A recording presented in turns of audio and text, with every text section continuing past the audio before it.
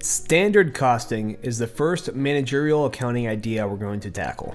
And you see, standard costing is all about standardizing the cost of creating a product. You see, it takes all the direct costs. Direct costs are costs that you can track that go to the direct final product.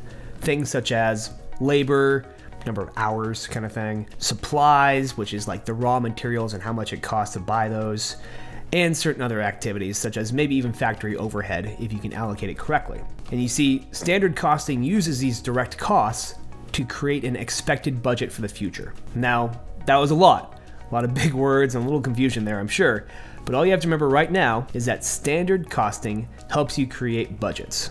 The main reason that people use standard costing is because it's usually somewhat impossible to create normal costing. You see, standard costing is all about creating expected costs for the future. Since it's impossible to know exactly how much money you're going to spend in the future, random stuff occurs, standardized costing is the next best option. You see, standardized costing looks at what happened in the past and projects that forward using an expected cost.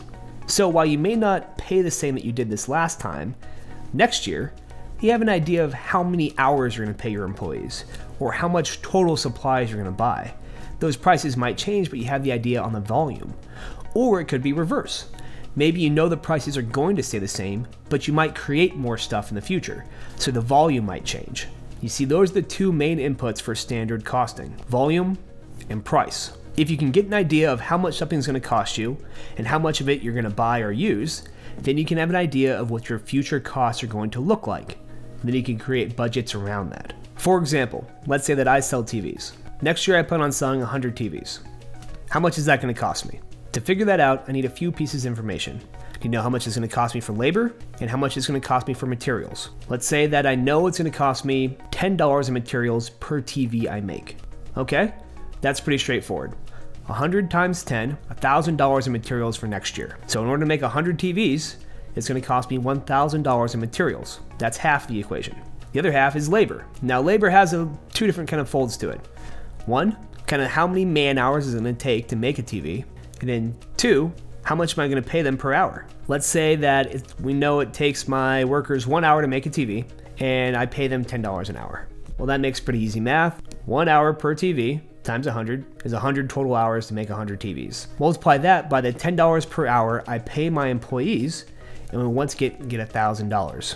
So we have $1,000 in materials, $1,000 in labor to make 100 TVs. In total, it's going to cost me $2,000. Now, that doesn't sound too bad, right? Per TV, what's 2,000 divided by 100?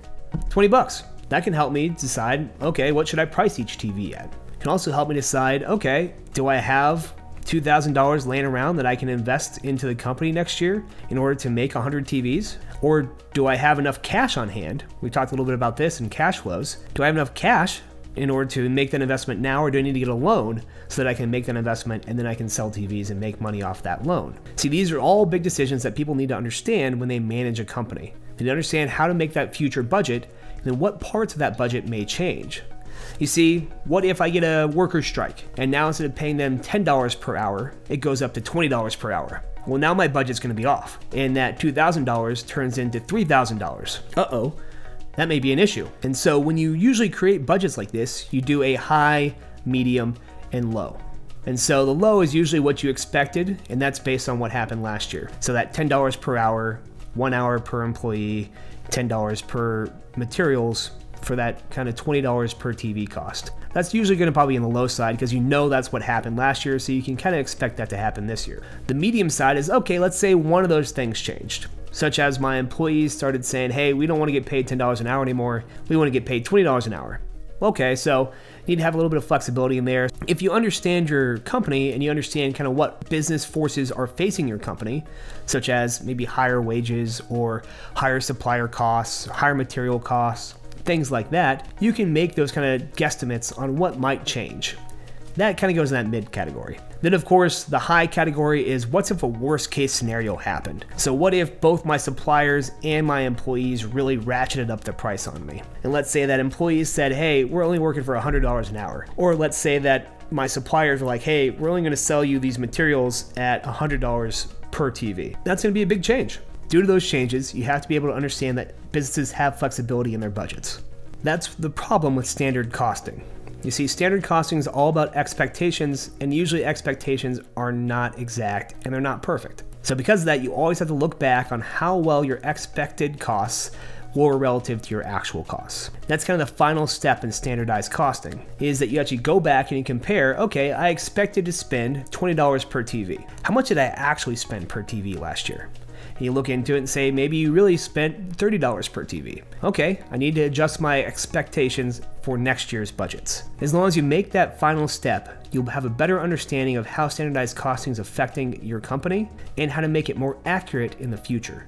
Remember, standardized costing is just one way managerial accounting can help business managers make better decisions. Standardized costing is all about building out budgets for the future. Just so you have a good idea of what's going on, it kind of helps you understanding what you did in the past and use that information to make future expectations. Standardized costing is not perfect, but it can get you close, as long as you're paying attention to the main business forces affecting your company.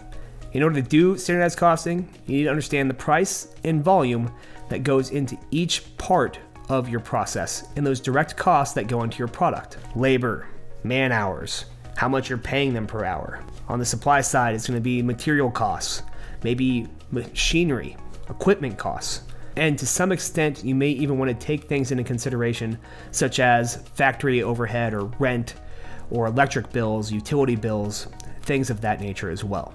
To be able to excel at standardized costing, you have to truly understand your product and what it takes to create your product in order to create future expected budgets, which is what standardized costing is all about when it's all said and done. Now, I know that was a lot, but hopefully you understand how companies can create future budgets now, and you maybe have some ideas in your own mind about how your company can make future budgets more accurate.